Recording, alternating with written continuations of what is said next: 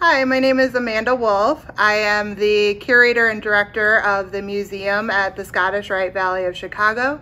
I've been here for almost 4 years, and today we're going to talk about the 1893 World's Columbian Exposition exhibit that I just did. In the collection, we had a large assortment of artifacts that were from the fair. Most of them were paper artifacts, so booklets and letters and pictures. And then we had a coin and a ticket and a few other minor things. And I felt like it was really important to tell the story because we also, within the building, have 2 statues that were from the World's Fair, the Fair Fisher and the Psyche in her bath. We also have the Life of Man picture, which is by the dining room. And then we also have the Tiffany globe that was from the fair. So for this exhibit, what we decided to do was create a feel that you were walking the fair.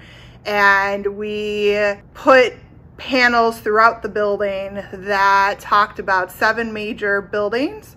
We also had banners that talk about the Ferris wheel, the Statue of the Republic, and a map of the fair, which gave you the idea of the grand size of it. It was 633 acres that was in Jackson Park that you know today. The only remaining building in that space is what is now the Museum of Science and Industry, which was the Palace of Fine Arts, and then it was transformed into the Field Museum before the Field Museum was built in 1921. And then all of the artifacts that were at that building were moved to the Field Museum after. The building that was from the fair is the Museum of Science and Industry.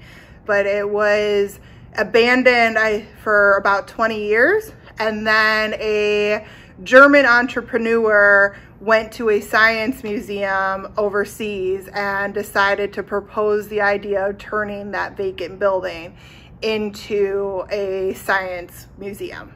That building had an extra layer of plaster on it to ensure that it was to have a fire, that it was going to survive because of the $5 million worth of art that was in that building. The only way to ensure that building was to get an extra level of protection from fire.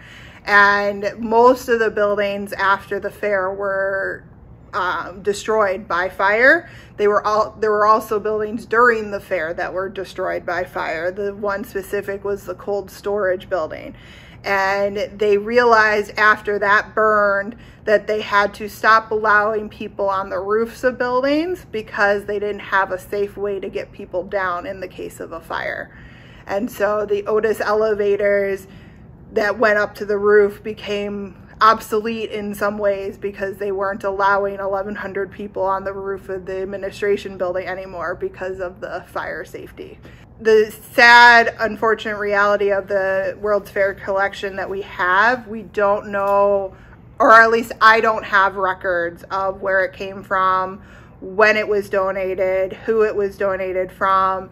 I actually found it in the collection while I was cleaning up the collection room and took the time to accession it and go through each piece. And there were quite a few pieces that the front covers and the back covers had been dislodged from the inside pages, and I spent the time to reunite them. Thankfully, Library of Congress and the internet had images and references I could use to reunite them. One specifically was the Dream City portfolio, which is a 17 series piece that was created to give a feel of the fair. So it had pictures and realistic captioning of what it was like to go to the Grand Arch of the Transportation Building or see Marie Antoinette's bedroom recreated, or the French furniture, or the trusses in the Machinery Building.